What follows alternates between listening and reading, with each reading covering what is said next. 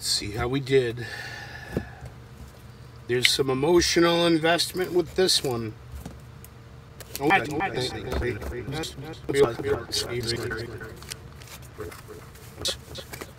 Take it bit by bit. First thing up, vintage type LP Toys saucer on wheels, and I believe one can state that it's vintage by the wheel hubs being closed rather than open. Somebody had to stick the axles through and glue them to another wheel to get them in there. The approach was later simplified with a peg-in system that didn't need adhesive. At least I think that's the formula for it, with these made somewhat earlier. And lo and behold, from Apollo Moon Exploring 304G with a nice flag.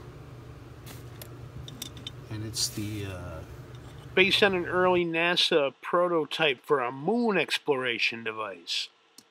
Moon Prospector toy. Here's the one that's still sealed in an Apollo Moon Exploring set.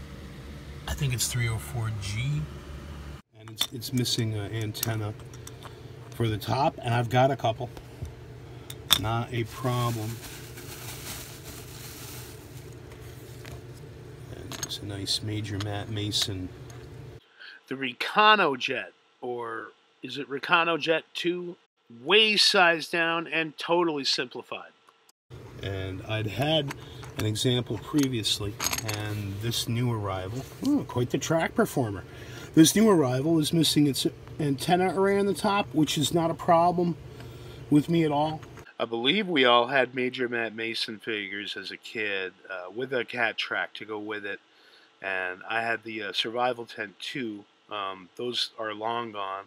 I've replaced what I remember having as a kid, and there's another video on that, but I never had any of the larger vehicles. I'd like to have the crawler, but the rest of them, you know, this is good enough. It's like, hey, it's Major Matt Mason, a little mini one. That's cool. Awesome score. And here's another miniaturized Major Matt Mason rocket launching sled. This one's nicely intact. Here's my previous example of it behind it. It's even a little bit wider. Here's a catalog image of the real thing. It actually lies flat on the floor, and as you can tell, LP changed the proportional relationship between the figure and the platform. I don't think there's any markings on any. There's certainly no LP Toys logos. Here we have, I think there's 4 of them, miniaturized 30mm near HO scale LP Toys figures. A yellow, a green, an orange, and a very nice white. These may have actually been made by LP because there's a certain amount of care went into the sculpting. The ones that were bagged up with the little lunar modules and the Apollo cake decoration sets are very rough and sloppy. These are actually okay, although since they're not marked, there's no way to know for sure who made them. Ash, can you see this? 2 teensy Apollo type Lunar Landing Miniature Playset Marx Toys astronauts. And we've got a camera guy floating in space, like this one here from the set with the space camper. And even more, this is what convinced me that I absolutely had to have it. It's what is it, 30mm painted, white body, painted face, pilot figure. Alright, there, I prepared a seat for him out of a stack of pennies. And he's sitting a little bit higher than the green one from Mystery Spaceship But you can see there how he is even smaller than the green one, and I can't think for the life of me how they used it in one of these sets, but apparently they did. Marx Toys cameraman in spacewalking configuration, painted details. Behind him here is the full-size 60mm version of it from Operation Moonbase, and only shrunk down to smaller dimensions for these sets. This pose was not included. For whatever reason, they didn't include this with the Mystery Spaceship or Space Ranger, where they did with the seated pilot figure, his arm out there in the typical Werner von Braun pose.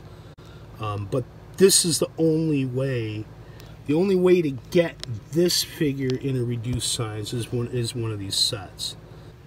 Usually they're just tied down by Marx at the factory so that the young owners could remove them and play with them if they want. A previous owner had removed them, and they were retied down using black sewing thread, which is not correct for Marx factory. It should be a natural colored twine.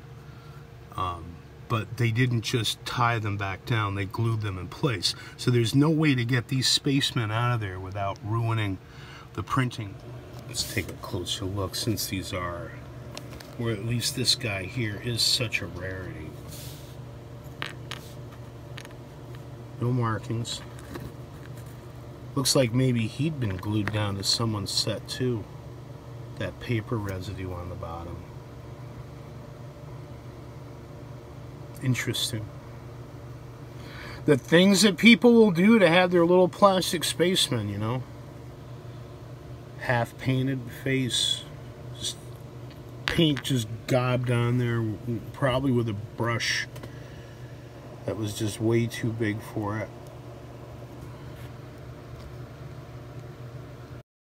Ash, can you see this?